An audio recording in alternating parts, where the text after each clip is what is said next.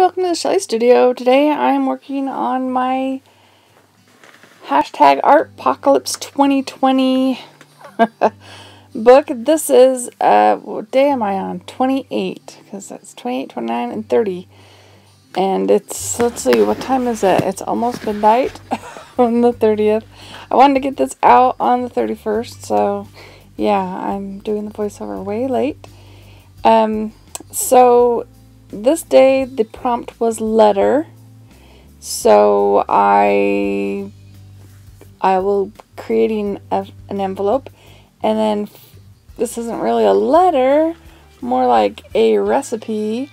This is a really old piece of paper from that really old composition book, and figured I'd use my dip pen, make it look more, witchy, magical, magic potion-y. So I'm going to read you the recipe here. It's Sohia's recipe for resist. It says, in your mortar and pestle mix Camuni, vulgaris, and torstal root. The resulting potion will help you resist magic attacks.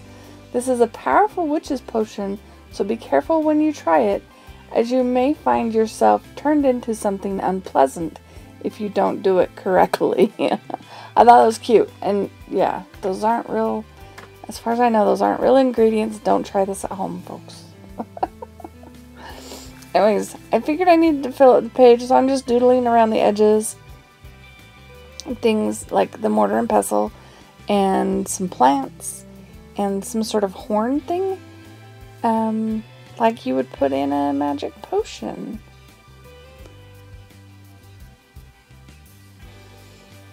And then I ran out of things, so I'm just making doodles. Just filling it up. There we go. A few rune marks, I guess.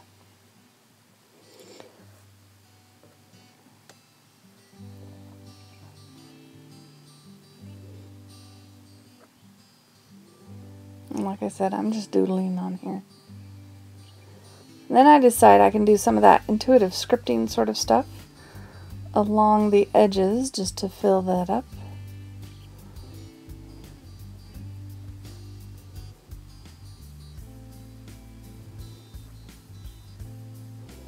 And yeah, let it splatter, because that makes it look more, I don't know, old. Alright, so I have this crazy paper that I got on clearance at Michael's a long time ago, and figured I would make the envelope out of that. So, it will be kind of interestingly shaped. It'll be shaped right, but the edges will be weird. And I'm pulling out my punch board.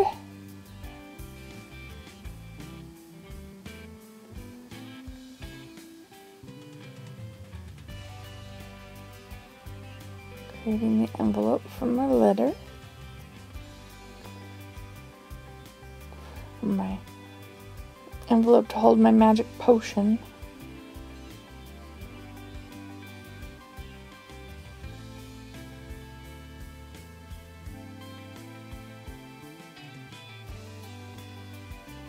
I don't like the part poking out, so I always trim that off.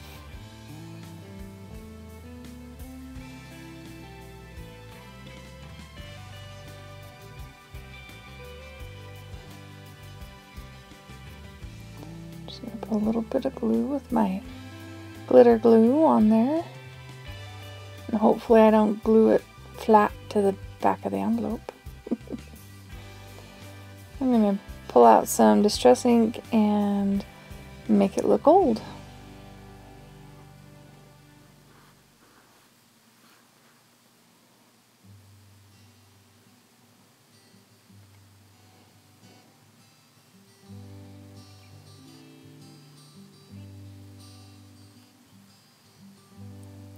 I just go over the top of it too, just to brown it all up. Now I decided I want to stain my letter, so I'm putting some of that down and getting it wet, and then we're just going to dip this in. I crinkled it. As I crinkled it, it just tore.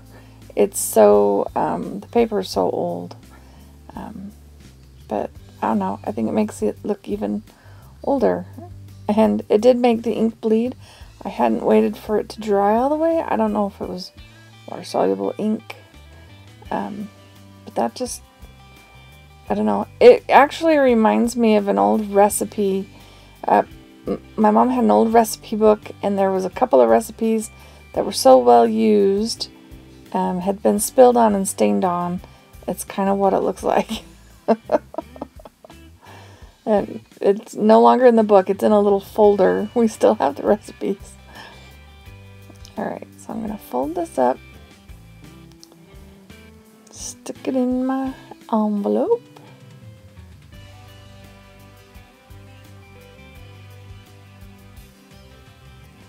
I decided I needed to distress all the creases too to make them look older. There we go.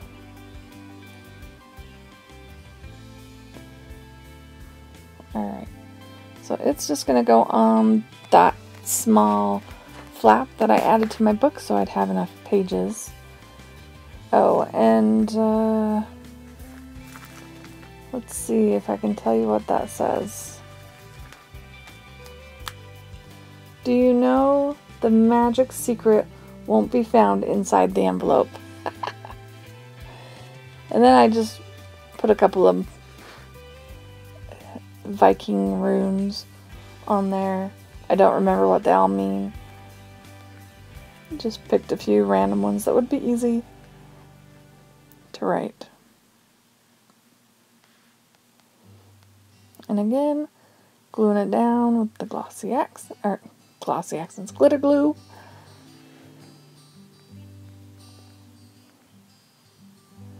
And I end up putting a little piece of washi on there to hold my envelope shut.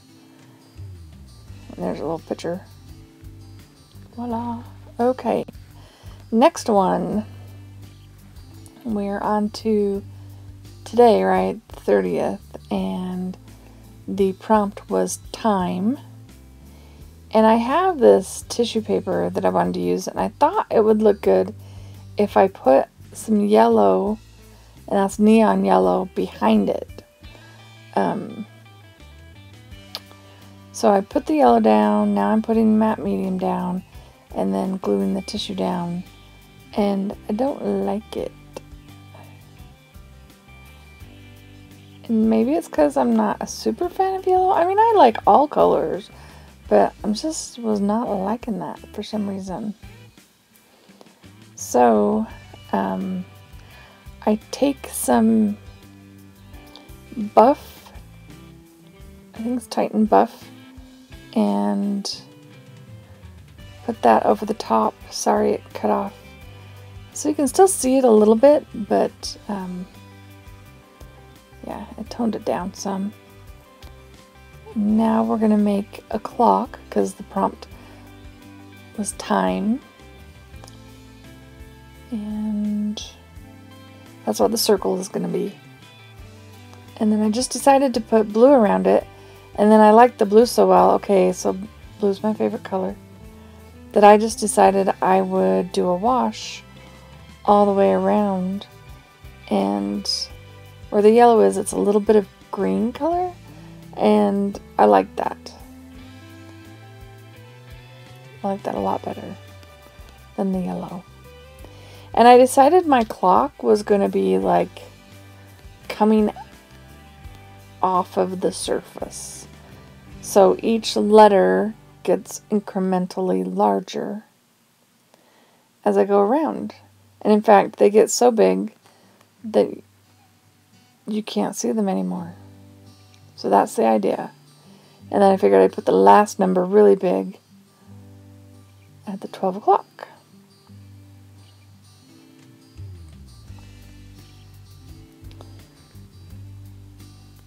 Then I just went around them with the fine point micron just to make them sharper. Hoping that would help them stand out a little bit.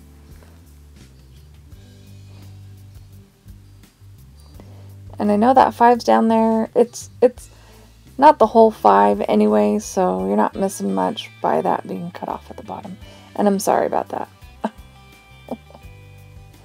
Someday, eventually, I might actually get, you know, a real table and, you know, set up.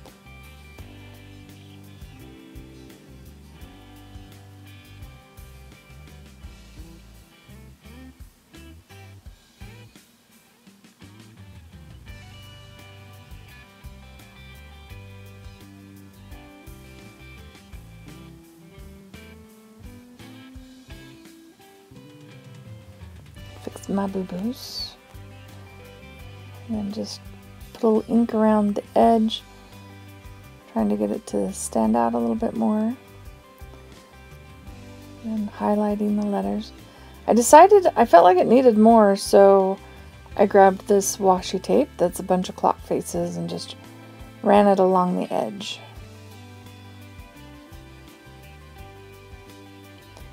And then, of course, I decided it needs to be grungier, so I'm just actually, I got a little Stabilo. You can't see it, I'm a little off screen. But just using that to add a little grunge. And then after it dries, I do this. This is actually my glitter paint. It's Folk Arts holographic glitter paint is what it is. And when I'm done, I'll take a picture at an angle so you can see it better. But I've been putting it on every page.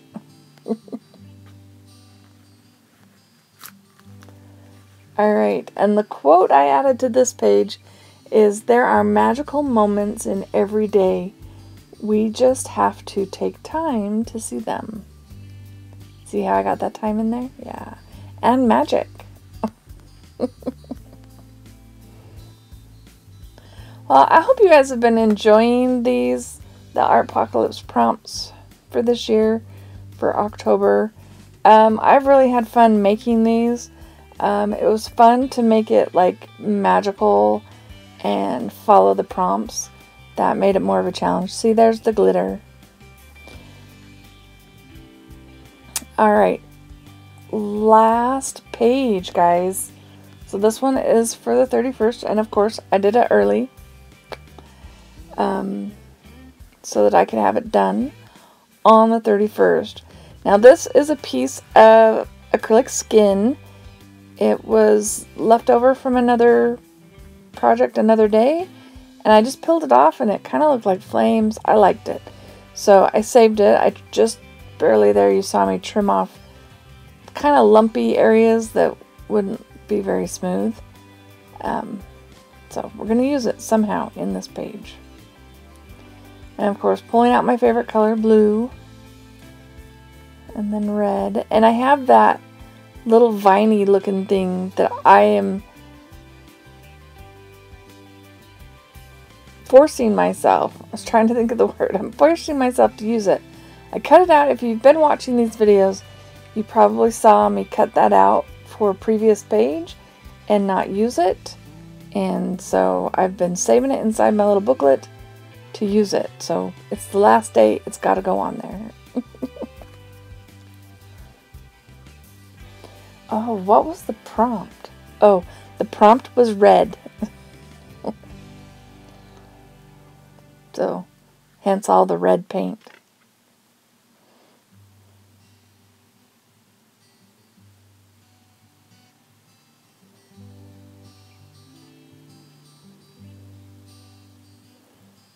Alright, so I have all these findings that I got when Robert's Craft in Utah went out of business.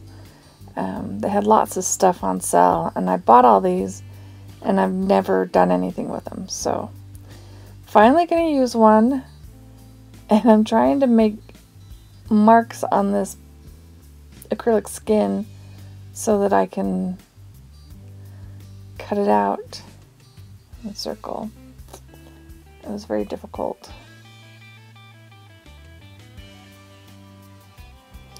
But let me know in the comments below if you've liked these videos. I am going to do just a flip through, maybe on Sunday or Monday. We're having a sort of Halloween party. With COVID, we're going to be outside. We'll see how long we can stand it in the cold. So I'll be a little busy tomorrow. Or you're seeing it today. I'll be busy today. Technically, what time is it? It's today. Alright, so I'm just gluing it in with the glitter glue. Need to buy me another bottle of that. I've loved it so much, I just keep using it. You see me, I pull a paper towel out of the garbage sack over there. Yeah, that's unsightly. I usually try to make sure you can't see my garbage. Sorry about that. And sorry if I go down too far down screen. A very, very bad habit of mine. And so here I'm just adding some gloss medium just to shine up the top and hopefully make it look cool. It doesn't get very smooth though. Probably needed to use a different paintbrush to make it smooth. But at least it'll be nice and shiny. So there it is. And I just had this scrap piece of ribbon, so I'm going to put a little ribbon on there.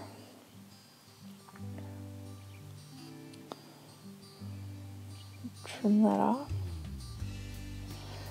Alright, so I found a quote, and it takes up most of the page, and it gets cut off a little bit here. I don't think you see me write it all. I'm going to read it to you. And above all, watch with glittering eyes the whole world around you, because the greatest secrets are always hidden in the most unlikely places. Those who don't believe in magic will never find it. And that was Roald Dahl. Roald? Anyway.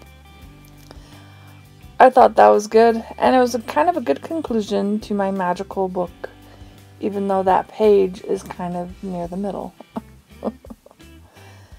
And I stick that on and decide I need to write over the top of it on some of those letters so that the words make sense.